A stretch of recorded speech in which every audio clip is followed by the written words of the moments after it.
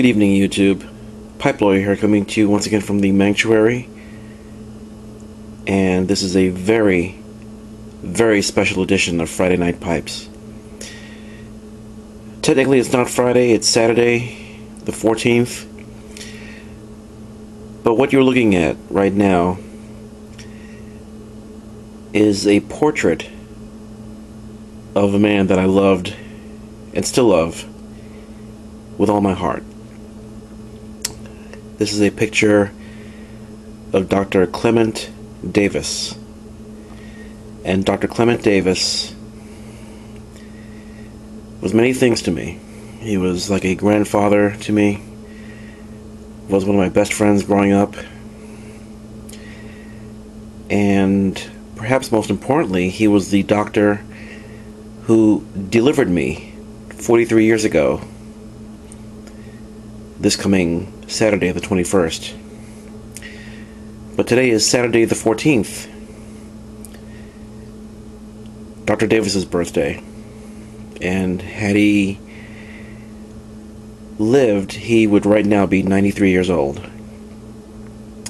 But for purposes of the pipe smoking community here on YouTube, Dr. Davis was also, or is also, my inspiration for being a pipe smoker. And as you can see in this portrait of him, he is in his burgundy jacket with his beautiful black and gold paisley tie, and in his left hand you can see the stem of a pipe. Very distinguished, very, very scholarly. And Dr. Davis was a very intellectual man, very, very smart. He was a general practitioner. He was not a specialist. And yet he was so good of a doctor that he, I guess you could say, he specialized in all fields because he was that good. He served in the United States military proudly, and upon his honorable discharge went into private practice as a doctor. He delivered me on August 21st, 1967. Shortly thereafter, my mother worked for Dr. Davis as his medical receptionist in Brooklyn, New York for 21 years. And for the first 21 years of my life, I knew Dr. Davis intimately as my doctor and as my very, very dear friend. He literally knew me from the moment that I was born. And I've literally known him since the moment I was born, so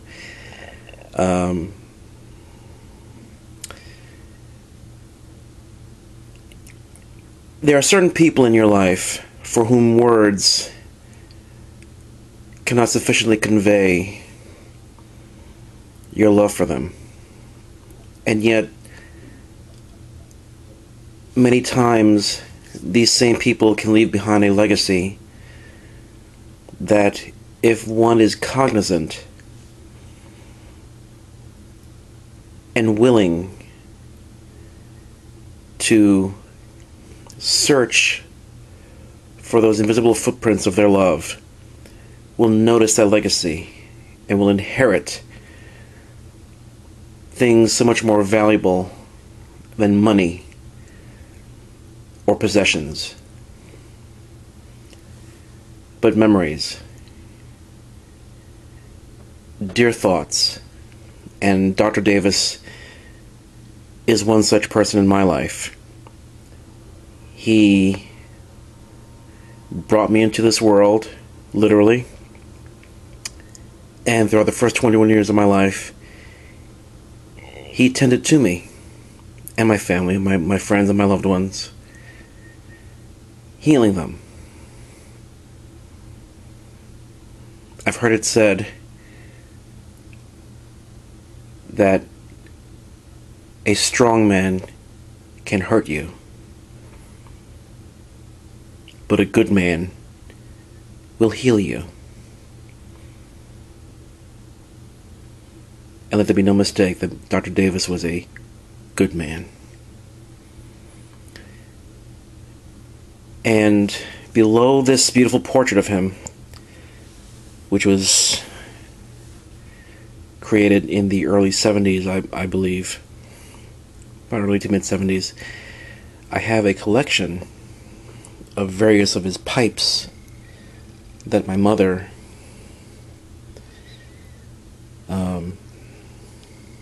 kept after his subsequent passing in 1989 at the age of 73.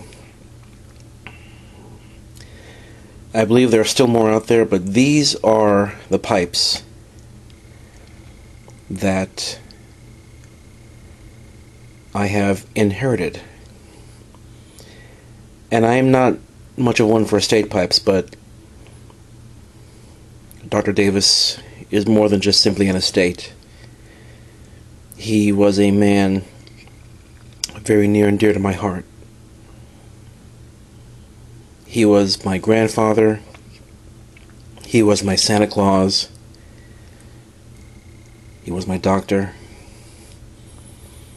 He was my friend.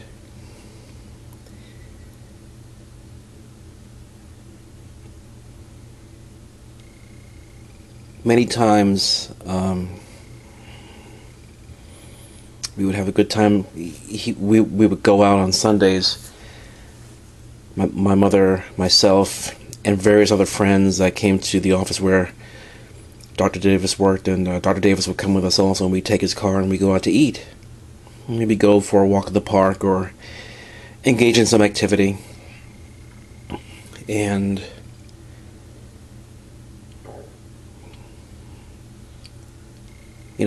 just enjoy life. He was a generous man.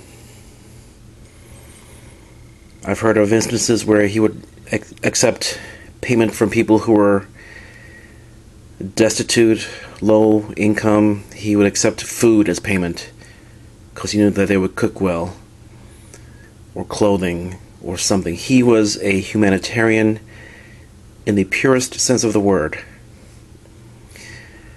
We had a name for him. We used to call him Viejo, which is Spanish for old man, because he was the eldest. He was the patriarch. He was the rock. And we used to live in an apartment above his practice in Brooklyn, in what is renowned, I believe, as Captain Cook's Castle in Brooklyn. Since Dr. Davis's passing in 1989, the edifice has fallen into disrepair, sadly. But I have the memories of many times when he would puff on his pipe, that tobacco blend that he had specially made for him that was soaked in wine, and it was sweet smelling. It was aromatic.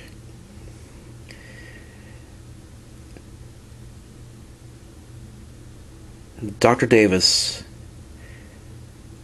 to me, is the prototypical pipe smoker. Caring, loving, giving, intellectual, with a heart of gold.